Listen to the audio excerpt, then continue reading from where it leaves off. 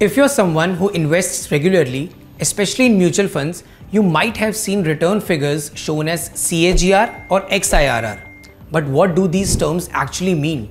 And more importantly, which one should you rely on when evaluating your returns? Let's simplify it. Using CAGR versus XIRR, which return should you trust? Hey everyone, welcome back to the channel.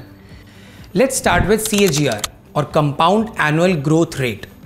It shows you how much your investment has grown on average each year, assuming the growth is smooth and steady, even if it wasn't in reality. So for example, if you invested 1 lakh rupees and it turned into 1.5 lakh rupees in 3 years, the CAGR tells you the fixed annual growth rate that would have resulted in that. It's easy to understand and useful when you invest a lump sum like a one-time deposit. But here's the catch. CAGR doesn't account for regular or irregular cash flows. So if you're investing through a monthly SIP, CAGR won't give you the full picture. Now let's talk about XIRR or Extended Internal Rate of Return. This is a bit more advanced but super useful.